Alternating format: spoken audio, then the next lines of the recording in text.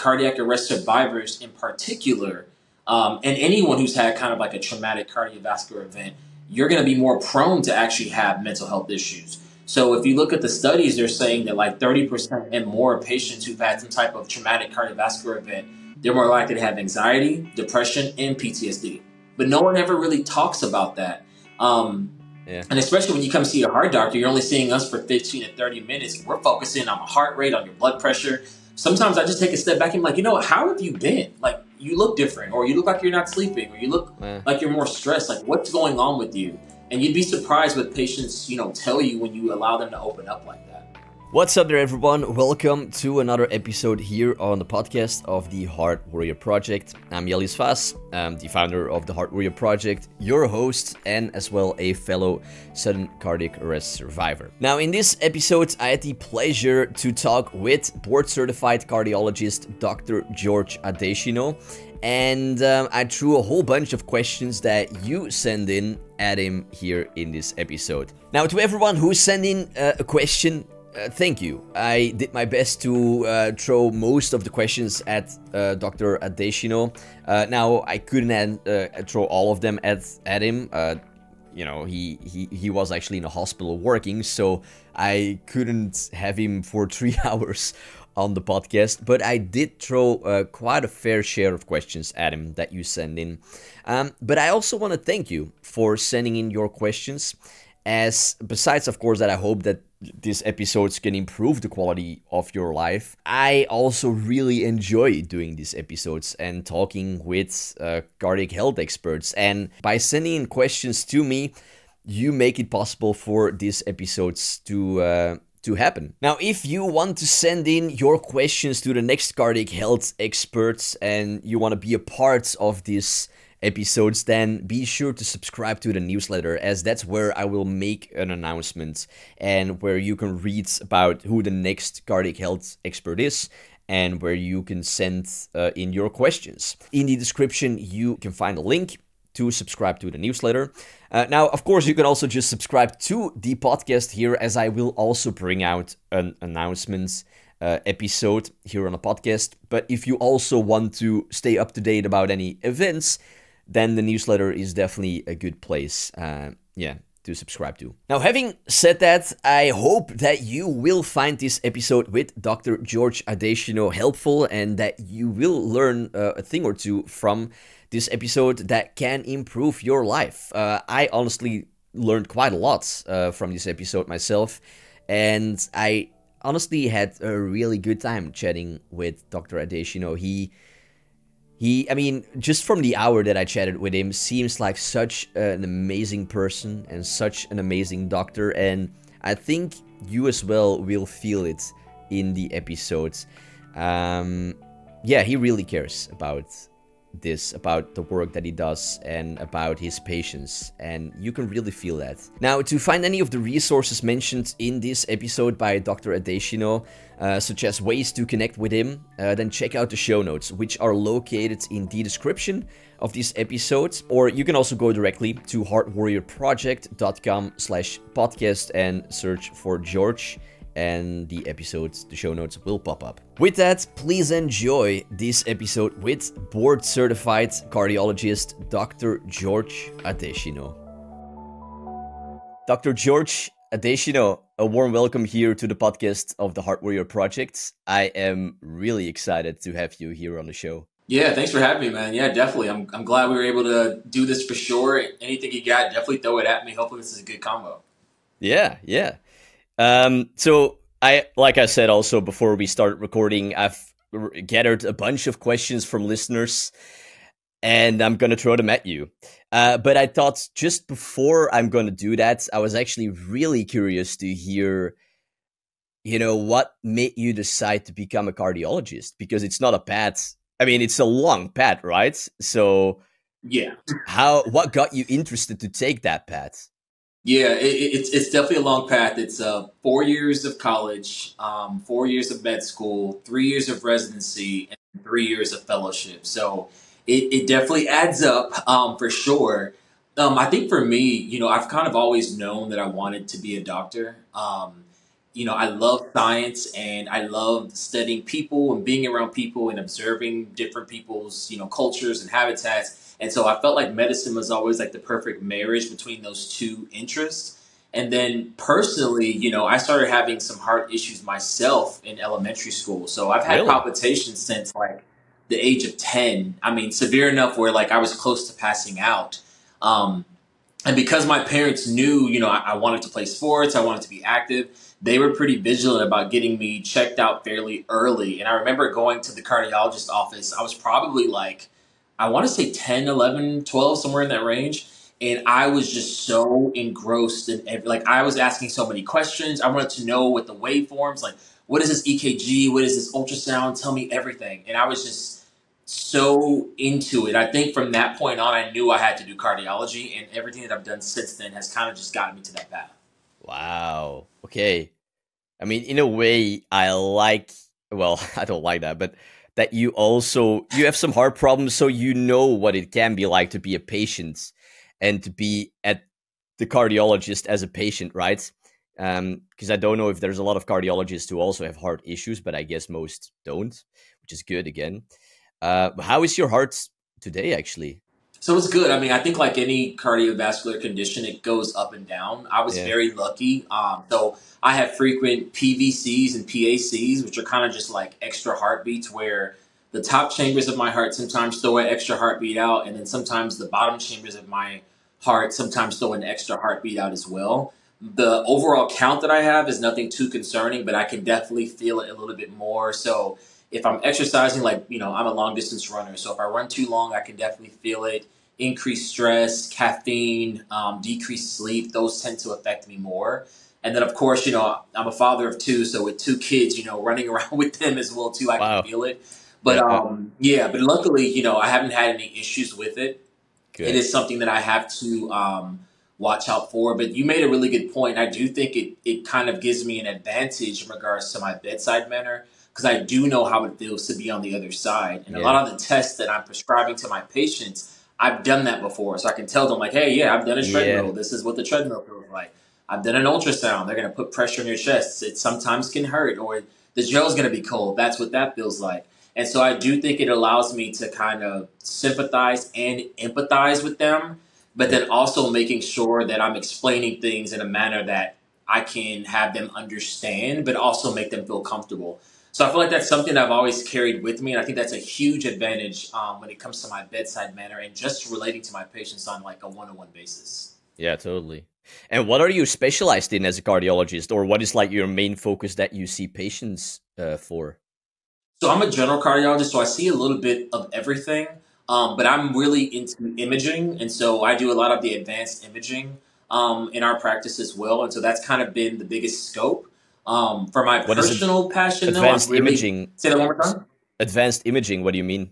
So not only are we doing just like EKGs and echocardiograms and stuff like that, we're also starting to do CAT scans of people's hearts as well. And so we're able to look at your arteries just with the CAT scan, and it allows us to figure out if you have any early signs of like heart blockages, heart damage, and things of that nature. But my biggest thing though, I'm really big on prevention. I think a lot of the times we as cardiologists, people feel like we just throw out medications or just want to treat things or send you for a procedure. But I'm really big on like, let's get down to the foundation of what Yeah. is causing your issue and what are the things that we can change with your lifestyle before we proceed forward with medications. So that's something that I'm really big on. It's something that I'm really trying to inspire other people to be advocates for themselves about as well. I think, or I would assume that a lot of patients would actually appreciate that greatly, right? That you're more caring about prevention instead of just, yeah, treating uh, the condition. Oh, 100%. And a lot of the times too, I've had patients come to me and they have like high blood pressure, high cholesterol, or like palpitations. And, people have thrown medication at them, but they really haven't taken a step back to figure Yeah. out like what's the overall underlying unifying factor. And so that's the one thing that I do, like I saw a patient the other day, she's been on like 3 different blood pressure and heart rate controlling medications. No one ever asked her how much caffeine she was drinking per day. She was drinking 3 pots of coffee every single day. And I Oof. just told her to get off of that first and let's see everything got better on its own. So just kind Yeah. of getting to the foundation of things, I'm really big on that, especially in our younger patients. Yeah. The last thing I want to do is put a 20-something-year-old patient on medication for the rest of their lives. So if there's anything that we can do from a lifestyle standpoint, I zero in on that 100%. Yeah, that's amazing. That's amazing to hear, actually. Okay. All right. So, I'm gonna throw some questions at you from listeners, and like I also said before we recorded, I'm gonna paste them here in the chat. I'm also gonna read them out loud. For people listening. I'm probably gonna butcher some names, so if if I do that, then my apologies. Don't take it personal. So we got a first question from Rachel. Yeah, Quebec. I have lots of questions about the long-term effects of beta blockers. For example, is there any correlation between being on a beta blocker like metoprolol for lifetime and getting dementia? My grandmother was on a beta blocker for decades, and my mom is 100% convinced her eventual dementia, 50 years of hell, was due to the drug. Obviously, dementia is correlated with high blood pressure, which is why she was on a beta blocker to begin with. I guess I'm just wondering if there are any studies out there that definitely solve this chicken-egg conundrum. And I think it's hard. I'm sorry. Oh, yeah. I also generalized the question a little bit, so I added a little generalization to it. What are the long-term effects of beta blockers, knowing that most, sudden cardiac arrest survivors have to be on them their whole life? I think it's hard because I don't know if there's a lot of studies in regards to looking, following patients from a very young age to a late age. Yeah. The biggest kind of side effect of beta blockers, though, of course, it decreases your heart rate. And so anything that might surround that. So fatigue, some people can pass out if their heart rates get too low, feeling dizzy, things of that nature. I think it is hard because she hit the nail on the head. If you have high blood pressure, you're at a higher risk to have vascular dementia, which is the clogging of the arteries of the brain. And so I think there's going to be too many confounding factors for you to tease out whether the beta blocker causes dementia, but I think it's less likely, most likely. And are there any long-term effects of beta blockers, to take them your whole life, like negative effects, of course, that we know of? I mean, not really, but honestly, with any medication, there's always going to be some type of risk. And for us as physicians, and especially when we're explaining it to patients, we always have to figure out what are the long-term effects and risk versus the benefit. Yeah. And specifically, someone with sudden cardiac arrest, the benefits are always going to outweigh the risk. And so even if we find something that might happen long down the road, the fact that we might be saving your life and decreasing your mortality is always going to outweigh any other risk. And so I think you really have to kind of keep that in mind, whether you're looking at medications, any type of treatment, any type of test. What is that risk to benefit ratio, and let that kind of guide your decision. Okay. All right. I'm actually going to throw a question at you that I wrote. Uh-oh. Yeah, but I'm just going to paste it here for you to also just read it, but I don't have to read it per se. But this is something that I'm actually, having had a cardiac arrest and having had a heart disease my whole life. And I hate, in a way, making the comparison because it sounds that I don't care about cancer, which I do. It's a horrible disease. But heart disease is the number one killer for both men and women. And correct me if I'm wrong, right? I just feel... No, that's right. Yeah, worldwide. That's important to say, worldwide as well.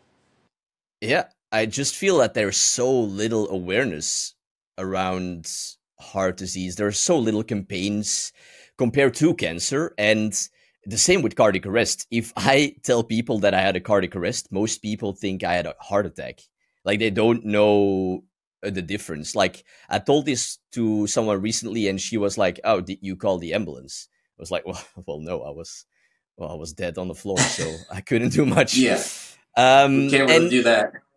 Yeah, and I just wanted to hear your opinion on this. Is this maybe just in Belgium, or is this a thing in the US too?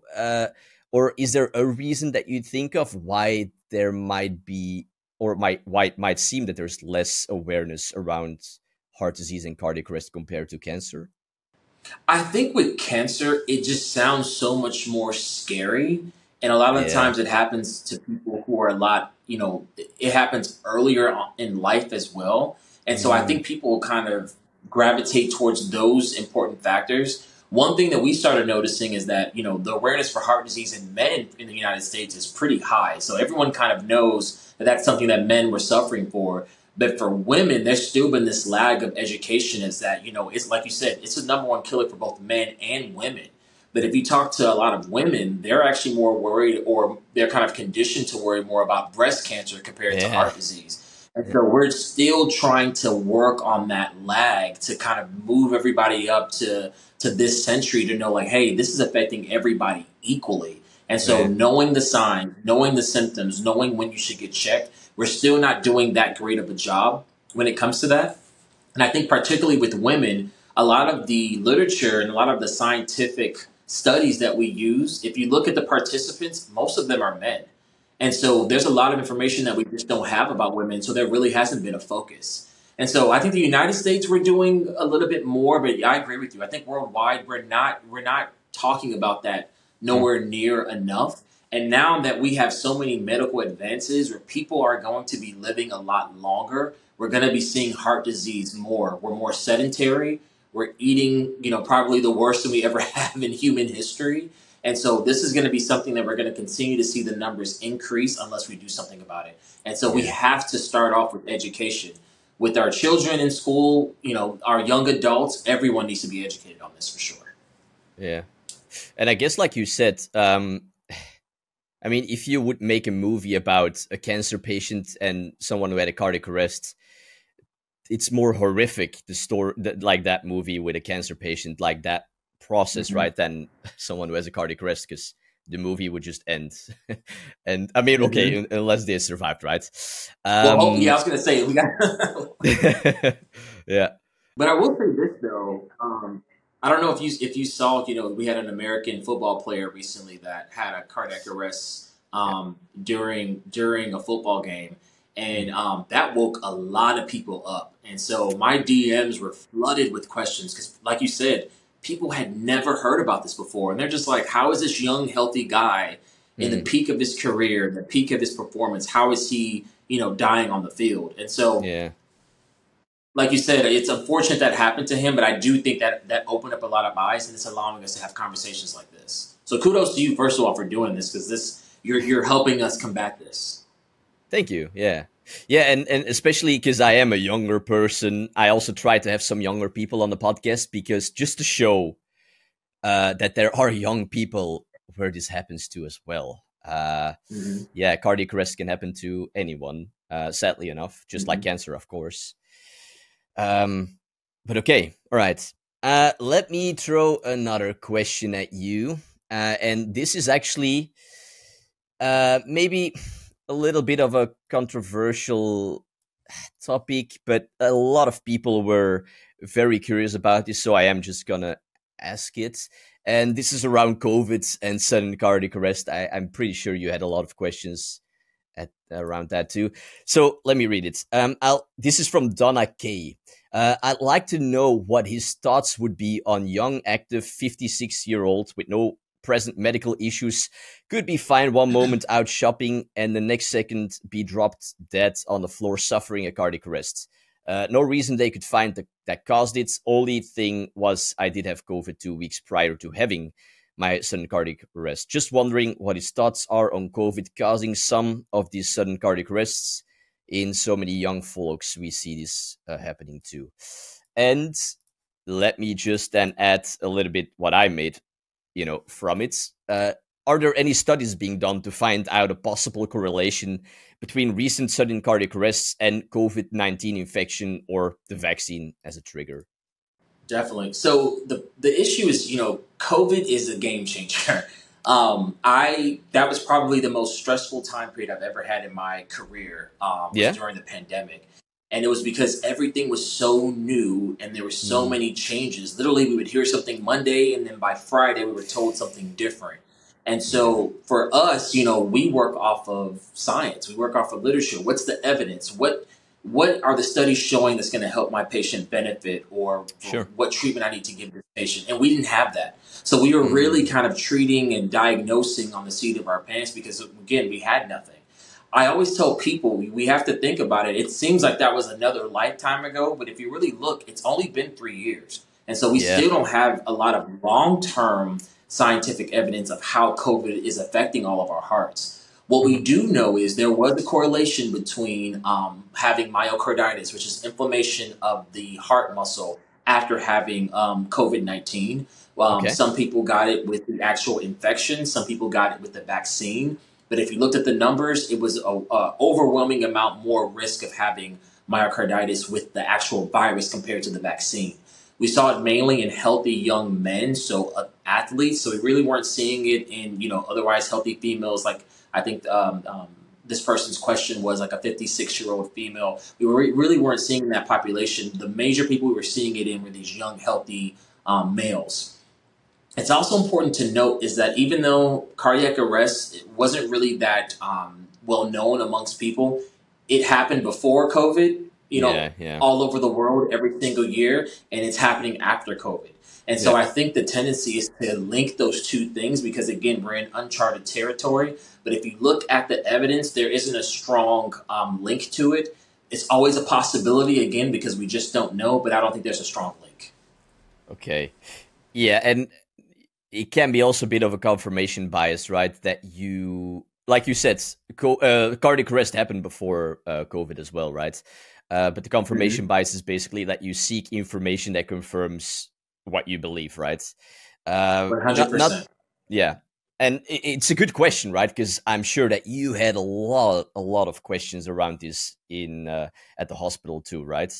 Because people, definitely worry about this.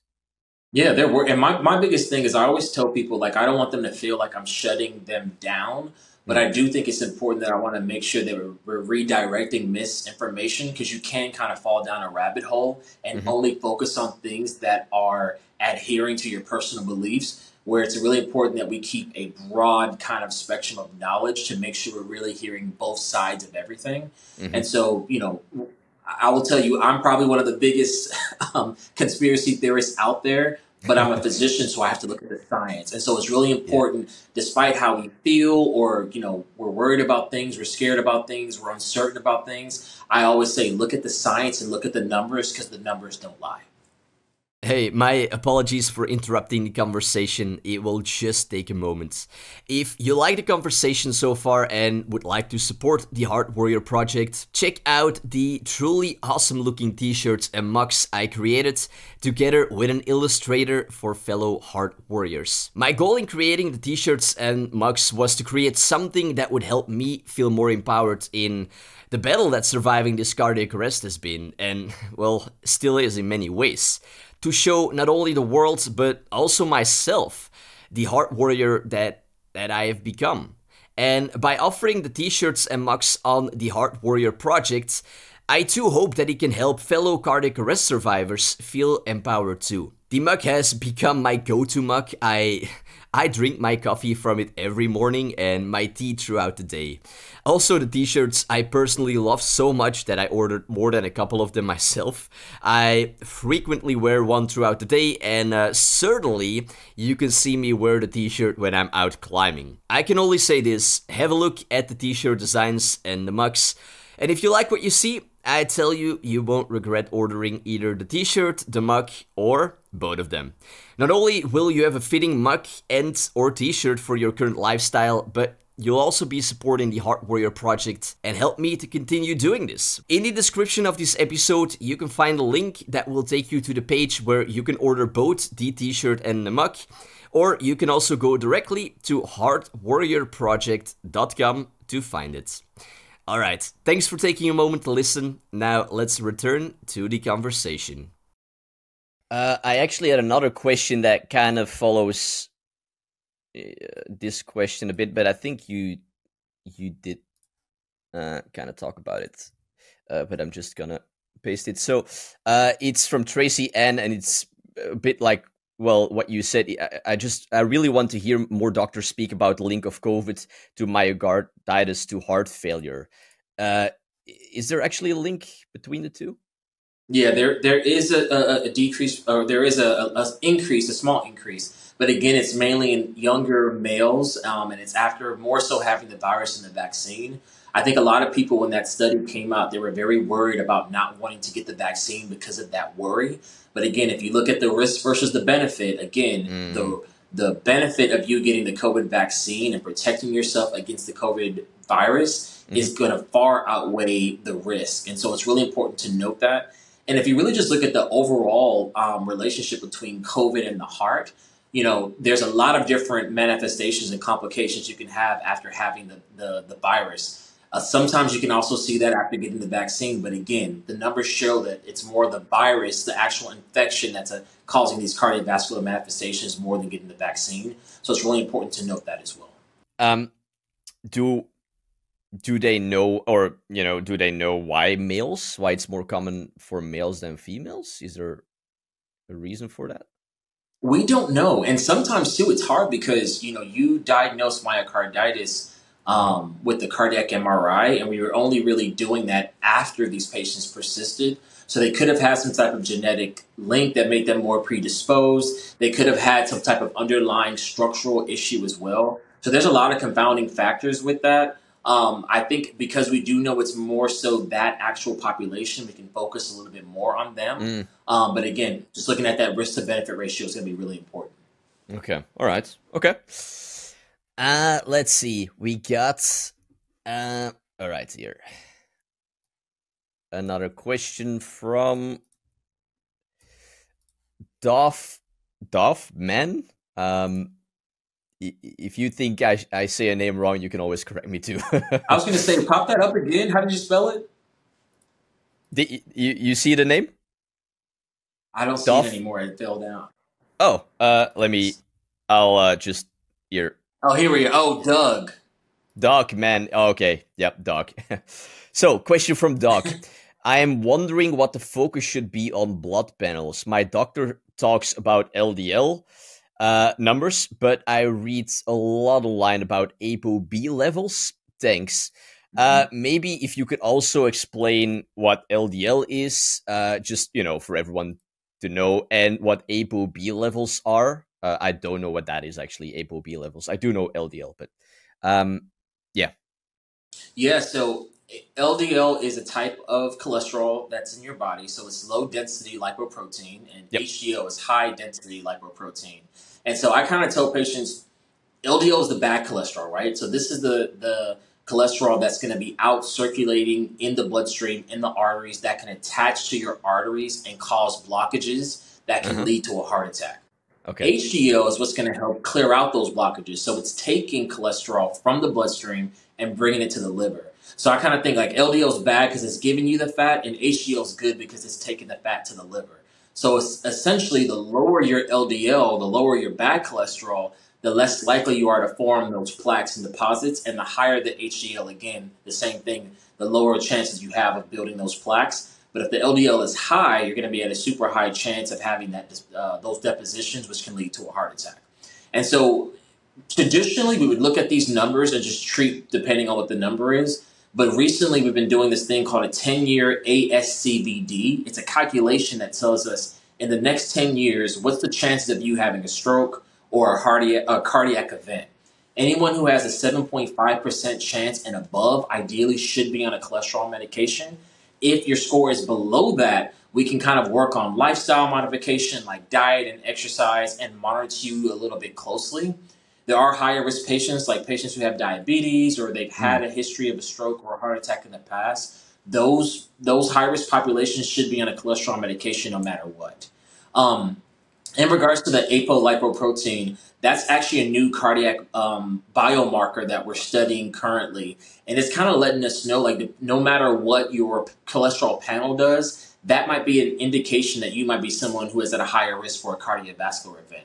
So that's actually something that's fairly new coming down the pipeline. So I won't speak too much on it because I think we're still doing studies on it. We're actually enrolling patients who will study that here at my institution, where essentially we're going to be tracking apolipoprotein and kind of seeing, like, are those patients more higher risk for cardiovascular disease and events? And are those the patients that we should be treating a little bit more aggressively, no matter what their cholesterol panel looks like? And so that's something that's kind of evolving. It hasn't really made its way fully into medical practice, but that's definitely coming down the pipeline.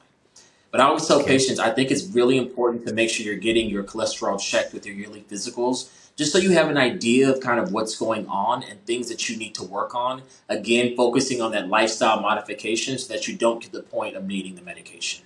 Mm-hmm. And what should we focus our attention on, around like blood, panels, or what can positively affect these blood panels? Or like, how can you lower your cholesterol, for example? Can you say some things on that? Yeah. So there are some conditions that unfortunately, no matter what you do from a lifestyle standpoint, your cholesterols will be elevated. So there's like genetic mutations. The one in particular that we get worried about is called familial hypercholesterolemia, meaning there's a genetic defect that's in the family that causes these patients to metabolize cholesterol differently. So they could eat probably cardboard and still have high cholesterol levels.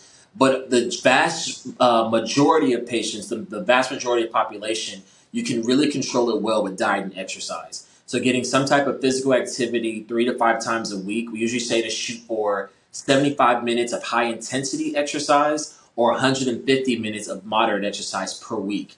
No matter what you're doing, as long as you hit those time goals, that should be enough to keep those levels low.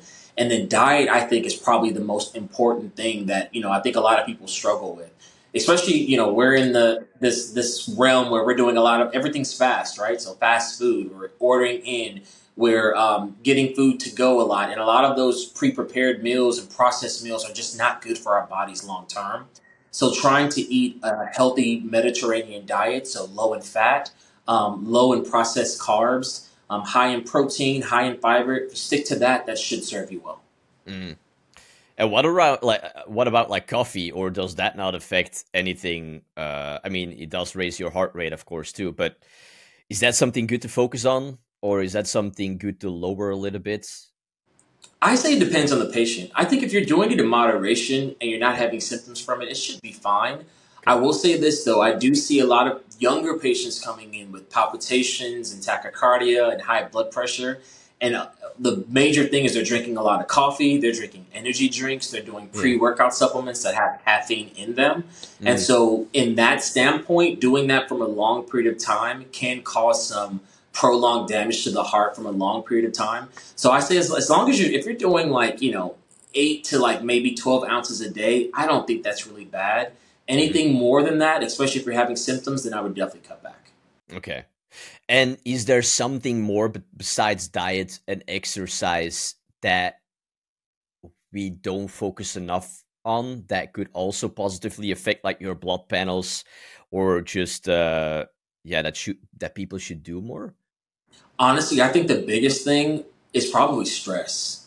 And I'm really glad because I think, I'll be 40 in about, my birthday's in a week. So I'll be 40 in about a week. And I feel like, you can tell I got the gray hair coming out here, but it looks all right. But I think my generation of physicians and those coming below us, we're starting to focus a lot more on your mental health. And I'm really glad that is happening because that really affects your overall physical health. And I think for a long time, people really thought those two things were completely separate when it's all on the same continuum. It's all on the same spectrum and cycle. So if you're not taking care of your mental health, that can affect your physical health. If you're not taking care of your physical health, that can, mess up your mental health.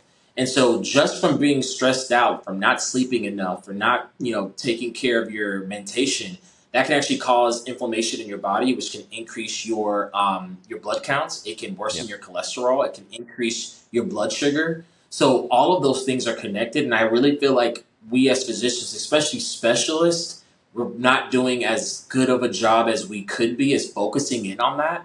And it's funny because I think cardiac arrest survivors in particular, and anyone who's had kind of like a traumatic cardiovascular event, you're going to be more prone to actually have mental health issues. So if you look at the studies, they're saying that like 30% and more patients who've had some type of traumatic cardiovascular event, they're more likely to have anxiety, depression, and PTSD.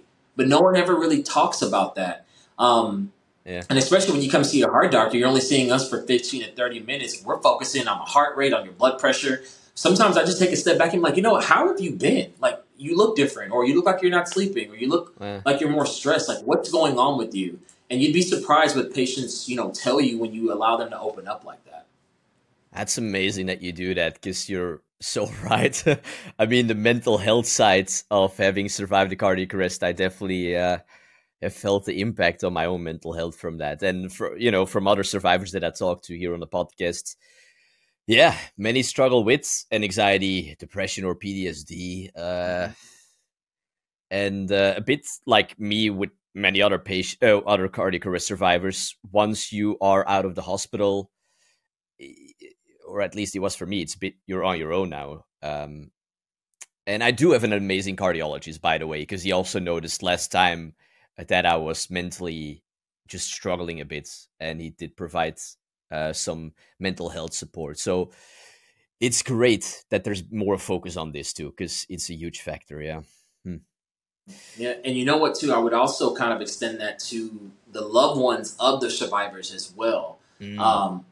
Recently, actually, this happened this week, which was, I was telling my wife, I was like, I think this is divine timing that I was supposed to come on your podcast this week, because I felt like I just saw multiple patients who had cardiac arrest, and I'm just like, what is the universe trying to tell me? But one in particular that really stood out to me was I had this one young lady who she had a cardiac event in her sleep. Her husband was trying to wake her up and noticed she wasn't breathing, and he had to do CPR on her. And, the kids heard the commotion, so her young kids came in. They saw their mom lifeless.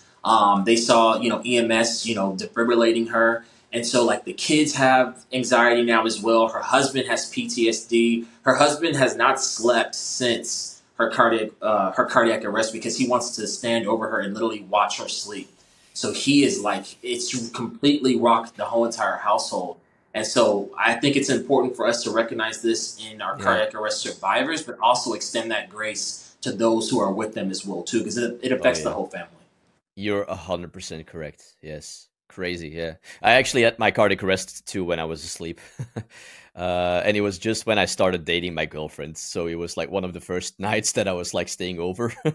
And then I... oh, wow. No way. Yeah. Oh, wow. Yeah. That was a wild night for her. Yeah. Okay. Let me go ahead and actually throw another question at you. So this might be a bit of a, I don't know, maybe a frustrating question in to answer at least. So this is from Jane Carr. I would like to find out why a person, me, with no history of heart disease, never had high cholesterol or high blood pressure, petite build, weighing 180 at 5.1, can have a silent STEMI, I don't know what that is, that threw me into VFib, sinus tachycardia, short QT, and sudden cardiac arrests. And then I kind of extended the question with just, why does it sometimes still seem to be a mystery why some people have a cardiac arrest? And again, I guess this might be a bit of a frustrating question, but just throwing it at you. So for her, she kind of she talked about an acronym STEMI, which is ST elevation myocardial infarction, which is just a fancy name for a heart attack that we see its signs and symptoms on an EKG. Okay. In her actual, it's hard because I don't have her complete medical history, so I can't really tell her exactly what was going on. I will say though, in most cases where it's not like trauma or patients like hemorrhaging or bleeding to death, in most cardiac arrest cases, 90% of those patients will have some type of structural abnormality, whether it's something that they've had since birth or something that may have happened later on. But most patients have some type of structural abnormality. Yeah. And so there is a complete workup that we like to do to make sure we're not missing anything. Most of it involves, one, making sure there's no heart blockages, making sure there's no coronary anomalies. So sometimes the arteries that feed your heart sometimes don't develop correctly in utero. And so sometimes that can increase the chances of patients having cardiovascular events. You can have valvular issues that can predispose you. thickness of the heart. Like first of all, I love the podcast you had with the two sisters with hypertrophic cardiomyopathy. That Oh was yeah. such a great episode, by the way. Yeah. But that's a really common one that we see also in young athletes as well. If it's not a structural thing, we can sometimes see an electrical abnormality. Again, most of the time people were born with this as well too. But there are a subset of patients that we do not find the reason. And so it's what we call idiopathic, where we've gone through the cascade of guidelines and for diagnosis, and we can't actually find an answer. And I will say I agree with her. It's frustrating. And as a physician, it's frustrating for me to not give you the answers to your questions. Because again, going back to mental health, I really think that really affects their mental health, not knowing what caused their situation and feeling like that it could happen at any time. And so something that I always try to do is give my patients as much clarity and reassurance as possible. But in cases like that, unfortunately, we just can't. And so in that standpoint, we just have to treat you the best that we can and watch you closely and go from there. Yeah. Yeah, and hopefully in the future, at some point, there might be, an answer might come for her. But yeah, it must be frustrating. Yeah.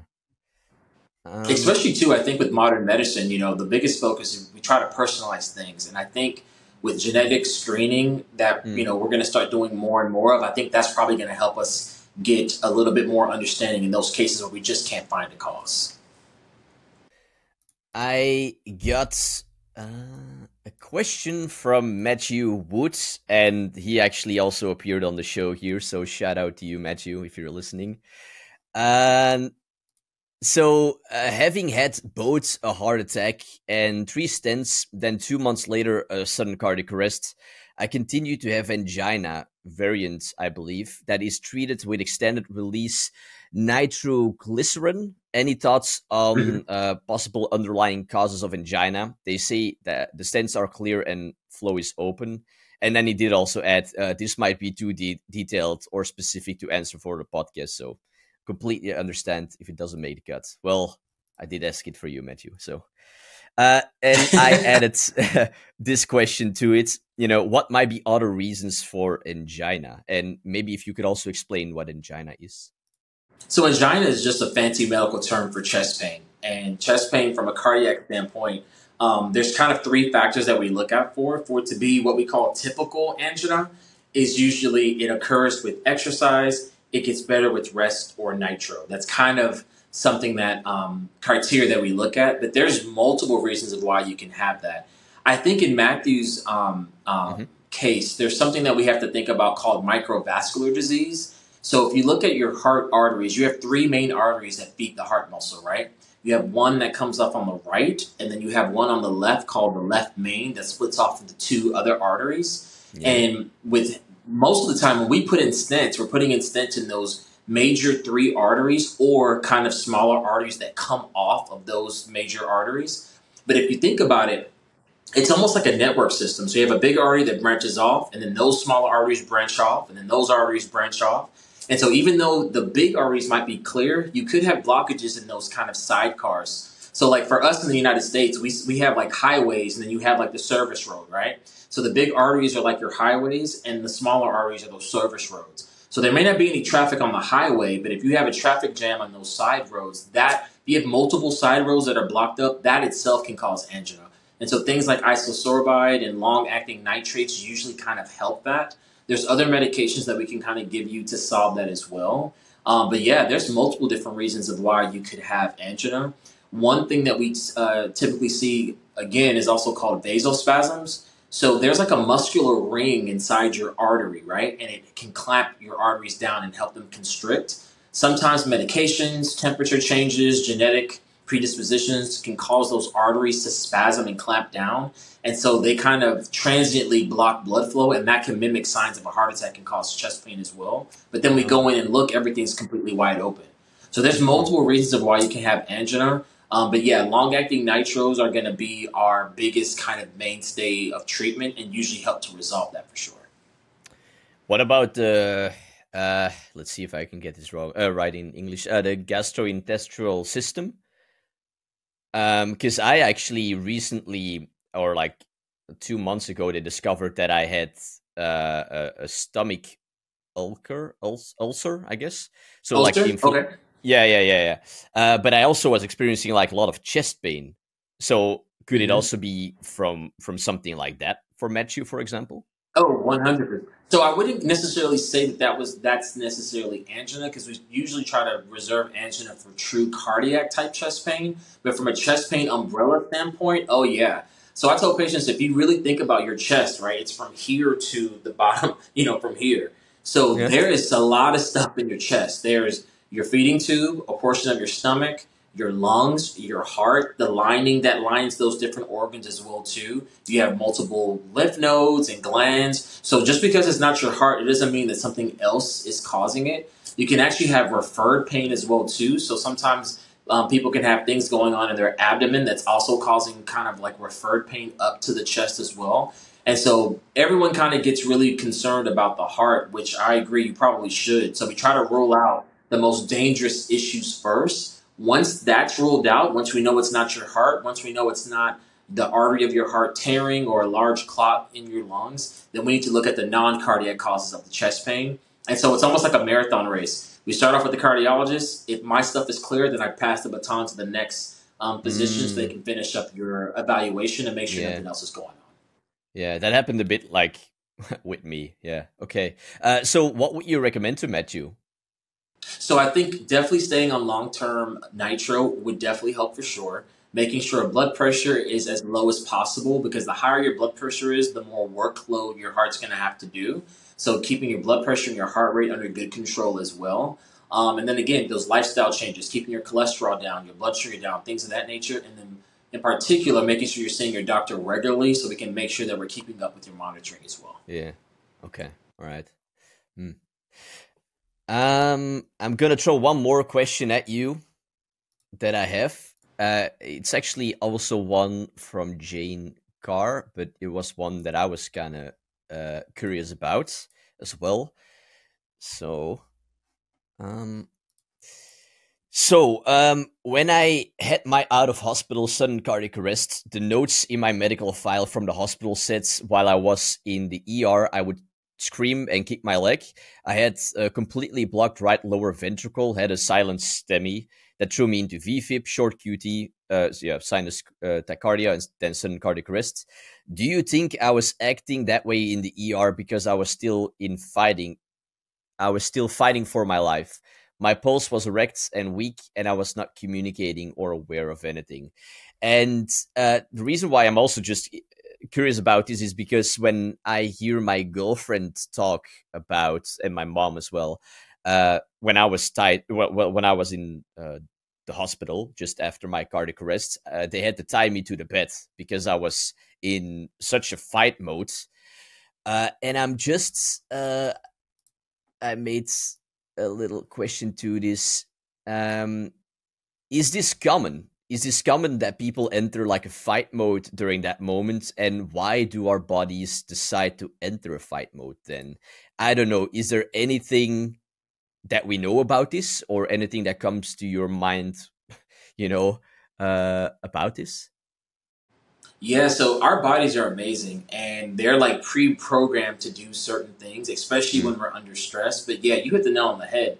There's something called a fight or flight response, and it's when your adrenaline system kind of kicks in. So you kind of have to imagine if you're going undergoing cardiac arrest, that means every organ in your body is not getting the oxygen that it needs. And so it's going to send out help signals like, "Hey, what is going on?" So in that particular time frame, you're definitely in survival mode. And so your body's just responding to the lack of oxygen, the lack of blood flow, and it's doing whatever it can to kind of keep you alive. So it's definitely common. Again, you're not going to get blood flow to the brain as well too, so people can be what we call altered and not necessarily be in their right frame of mind. And a mm, lot of times they don't know what's going on. So we have some patients who will undergo cardiac arrest and they wake up with a tube in their mouth. So you can imagine how traumatic that is if yeah. you were sleeping in your bed after a routine day, then to waking up in a hospital with restraints and a tube down, you're not going to know what's going on. So that's fairly Mm, common and it's fairly normal as well. mm. I see. Makes The other sense. thing I was going to say too, I'm sorry. No, it makes sense what you said. Go on. What Yeah, you? but I just want to make another point because you kind of said something she did as well too. Like a lot of these cardiac arrests happening outside the hospital, most cardiac arrests that are happening outside the hospital are happening at home. And so it's really important, I always tell patients all the time, it's really important to make sure that you and your loved ones and everyone around you, they know CPR, because that can be life-saving. And so a lot of times people think that, cardiac arrest is going to happen to someone that they don't know. But if you look at the odds, if it's outside the hospital, it's in your home. So that's a loved one, that's a close friend, that's someone that you like and love. And so knowing CPR can be the difference between life and death, honestly. And so I always encourage everyone to make sure that they're up to date on CPR, make sure your loved ones are up to date on CPR, and so that everyone can make sure we're protecting each other. 100% agree. This is also something with the Heart Warrior Project that I want to start doing, like to organize some events here with the Red Cross to, I don't know, provide CPR training or to just, make an event around it. And I actually had someone on the podcast here, Brendan Griffith, who also had a cardiac arrest. And he said that, it's crazy that we don't have AEDs in apartments. I know. With the same with what's the name in English? When you have like a fire, you can, do it out. The fire extinguisher. Yeah. Why do we not have that? Yeah, AEDs in apartments. It should really become a thing. And I guess maybe we might be working towards that, right? Very slowly, but it should become a thing. I agree. I mean, it's funny because, I don't know if it's because I'm a physician, but every time my wife and I are on vacation, we always encounter some type of medical emergency. And so I kind of jump into doctor mode all the time. And so even if I'm in the airport, if I'm in a hotel, I always look if there's an AED around. And it's to the point now, I mean, I have like a bag in my car with like a stethoscope, a blood pressure machine. I'm this close to just buying a defibrillator myself, just having it, because I agree. Honestly, it should be universal and it should be everywhere. Yeah. Well, Dr. George Adesina, thank you, so much for answering some of these questions. I actually just have two more questions, nothing, that listeners send it in, but that I just want to ask you that I'm curious about. Sure. What is something that we as patients don't often realize that is quite a struggle or difficult for you as a cardiologist around the work that you do? Because we as patients, we have our complaints, which are, good complaints, but I'm just also curious to actually throw the question at a cardiologist, like what are things that we as patients aren't maybe aware around or aware of that is difficult for you, that might help us to understand as well? I think sometimes, people look at us as kind of like machines, and not as humans. And so it's funny because like if I call in sick, sometimes people are like, well, doctors get sick. And I'm like, dude, I'm human like you are. I have kids that are in school that get sick from school, and then I get it. So I think they don't really humanize us. I remember I took off. So I don't take off, I don't take a lot of vacation. I just don't. I probably take more sick days than I take vacation. And I remember when my wife had our daughter, I took about 2 weeks off from work. And I remember a patient was like, why are you taking, all this time from work? Like your wife had the baby, not you. And I was just like, really. They just really couldn't understand that I'm a person. And so not cool. And one thing with social media that I do like is it shows the other side of us, and it shows people like, you know what, he is a human being just like me. He has a wife, he has kids. I try to get to my kids' swimming classes. I try to be there for them as a father. And so I don't think people realize that standpoint and how difficult it is to juggle your responsibilities as a physician and everything else. It's really tough, and it's something that we all struggle with. And so I always tell people, give us a little grace, give us a little bit of patience. We unfortunately live in a time where we want everything now, and it makes it really difficult for us because I can't necessarily see 30 patients in the office and answer your phone call at the same time. I have to do things in a priority type of a standpoint. And so I try to personalize and humanize myself to my patients as much as possible. So as much as I'm asking them about their kids and their vacation, they're asking me as well too. And I really feel like that just helps with rapport and just helps us, connect as humans. A lot. Yeah, yeah. Okay. All right. Well, thank you for sharing that actually. Yeah. And in your opinion, what aspects of patient care do you think cardiologists or just the hospital, as a whole, could still greatly improve upon to help specifically cardiac arrest survivors? I think CPR. I think CPR awareness and educating the public on what to expect. Hmm. I also, I think, we always kind of screen our athletes and our student athletes, Yeah. but should we not be screening a little bit more or a little bit harder? And even for our athletes, we don't necessarily always do EKGs and other different tests. So should we be screening a little bit more for those patients? And so I think that's the biggest thing is we have to get the word out. We have to educate people more. We have to arm them with the tools and resources to combat it. And we 100% should be making sure that everyone knows CPR. That should be taught in schools, I think. It should be taught for Yeah. everybody. Yeah. I agree. Yeah. Yeah, CPR truly saves lives. I mean, it's an amazing life skill to just know, and I agree. Just like driving, you should know CPR. I It's like good to know. that. Get your license, learn CPR. Yeah, yeah. Well, again, thank you for being here on the show. Like you said, you are also on social media. I don't know. Do you want to? Yeah, if people want to follow you, where's the best place for people to go to? Yeah, I'm mainly on Instagram. It's at paging_dr.a. So paging_Dr. A. I'm pretty heavily on there. I'm really big on making sure I'm educating and motivating people when it comes to cardiovascular conditions. So yeah, definitely give me a follow. Hopefully the content helps you. Yeah, I love it that you're on Instagram actually, and that you are through that way, through social media, sharing some more, showing the side that you're a human too, but also then, educating people around the heart. It's really appreciated actually. And for people listening in the show notes, I will link it up, the Instagram page, so you can find it there. Dr. George Adesina, thank you for doing this. I really, really appreciated it. Anytime, man. And thank you for everything that you're doing. I think what you're doing is awesome. We need more people. We need more people like you to spearhead and to educate and to motivate and to see somebody that went through the same thing that they're going through and seeing how great you're doing. That's a great testament. So I appreciate everything that you're doing as well. Thank you. That's awesome. All right, and that concludes this episode with Dr. Adesina. I hope that you gained something out of this episode and that your question got answered.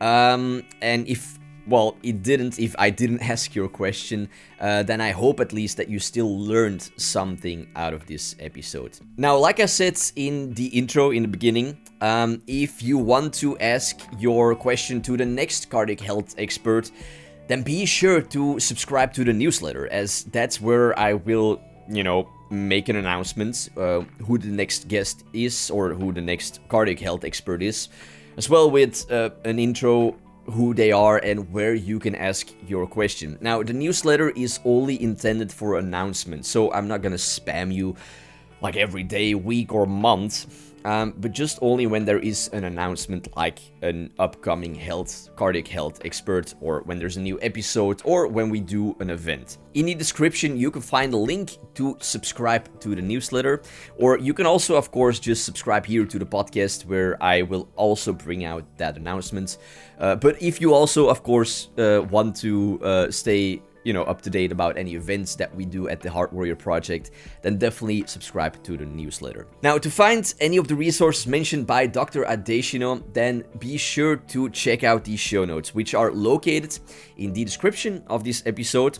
Or if you can't find them that way, you can also go directly to heartwarriorproject.com/podcast and search for George, and it will pop up. Alright, with that, maybe I get to welcome you again soon here on the podcast of the Heart Warrior Project. This is your host, Yelis Vas, signing off. Oh yeah, and if you want to support this project, we got some really cool hoodies, very comfy hoodies.